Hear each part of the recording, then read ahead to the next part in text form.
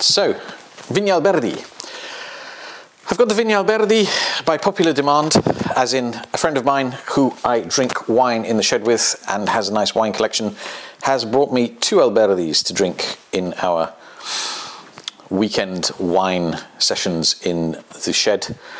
And for good reason. It is a great wine. And also because he knows that La Rioja Alta, not the region or area of a region, but the actual vineyard La Rioja Alta, has had pretty much every one of its wines in my top wine list at some point in time. Indeed, 904 was possibly my favorite Rioja for longer than probably any other Rioja. Which, yeah, it's not something that, it's not like the Oscars. Yeah, there's nobody going, yeah, it's not up there like, 96 points from Parker or Tim Atkins, but it's high praise from me anyway. So we better get to it, and the reason is for this is not only have we got, well, they got the 2018 before I was drinking the 15, which is very good. The 18, we'll get onto that in a minute. But I've got these big bottles. I've been buying these big bottles along with other Magnums that we've been drinking. We've been drinking some very special wines. You've seen probably from some of the other videos. We've had the Tondoñas. We've had, the amazing wines. But the wine that people keep coming back to is this one. And the reason for it is that it has that wonderful thing of wonderful things, which is the licorice umami. Now, I don't know if it is either licorice or umami, but I'm using this as a phrase to describe that wonderful, spicy, earthy, woody fruitiness that makes you want to keep drinking another Rioja and another Rioja and another Rioja. In the same way that I remember having once a wonderful truffle menu in Nobu, and for the week or weeks even afterwards, I understood how they trained the little piggies to find those truffles. I was one of those little piggies. Every time even people opened like a packet of prawn cocktail crisps, I was like, is that truffle? And then obviously disappointment in that it wasn't truffle. I then bought truffle oils and went, the smell is there. And then, yeah. And yeah, I mean, short of going and having another truffle menu with, black cod and Wagyu beef. And even then, it may disappoint because, these things are in your memory. However, this does have licorice umami. It has that wonderful flavor. And the reason is because it is just a wonderful wine. And it's not an expensive wine at all. It is almost, I'd say, something that a lot of people could call a daily drinker. But let's see what Vivino has to say. So, I don't normally read the reviews, but the first review I really like. I won't say who it's from because I don't know if that's a thing that I can do or not, and I haven't had time to investigate it. I think I most probably can, but let me know if you think in the comments I should name and shame people. But this is not a name and shame, this is actually really good. I think this may be as good as the 2015, I agree, but it's young yet, I agree. It feels a little less balanced right now with a tougher edged finish, absolutely. Banana, now the banana hits a nail on the head. If you've ever been in a zoo and seen primates eating bananas and thought, I shall have a go, you've enjoyed a lovely banana, you bite into the skin and go, ew, that's not for me. What are you thinking, you crazy monkey? It's not quite as bad as that here, but when a wine is still a little bit green, some people have that reaction. I just go, nice green wine. Unless it's like really green, like those Bordeaux that need another 10 years before they're approachable. This has that kind of, yeah, and I think we'll get to this in a second because when we get to the wider comments.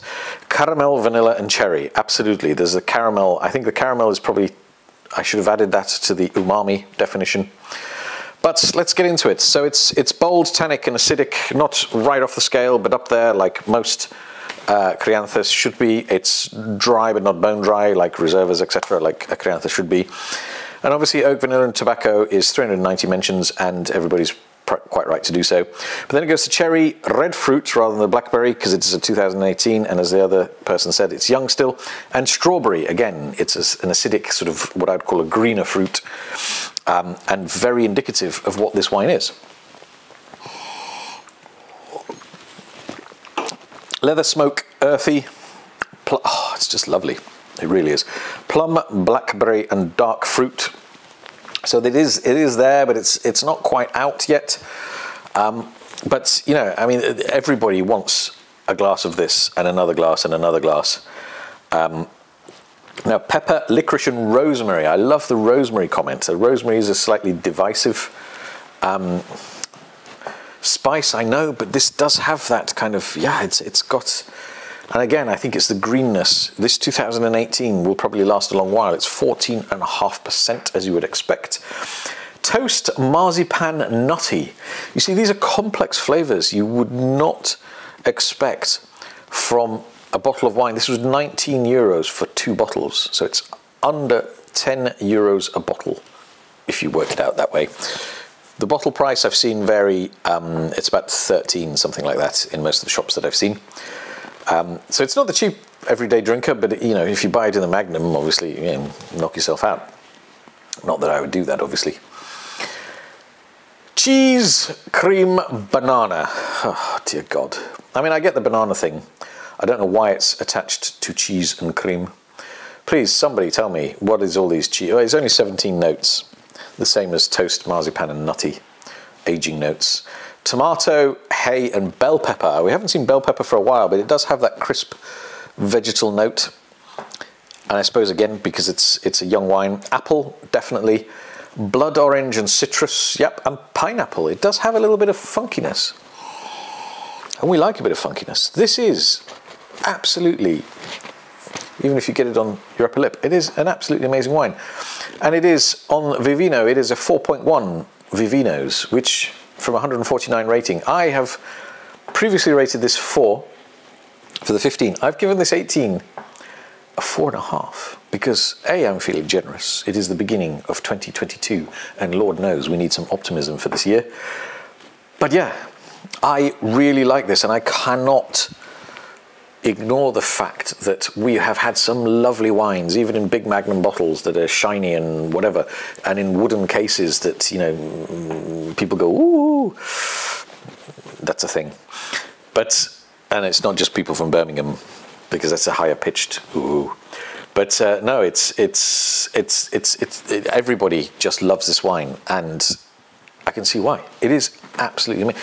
Go and get yourself a bottle of Alberdi 2018. If you can't, get the 2015 and drink it in the shed with a grumpy old friend. And on that note, have a wonderful 2022 that we have just started, and I shall catch you in the next one.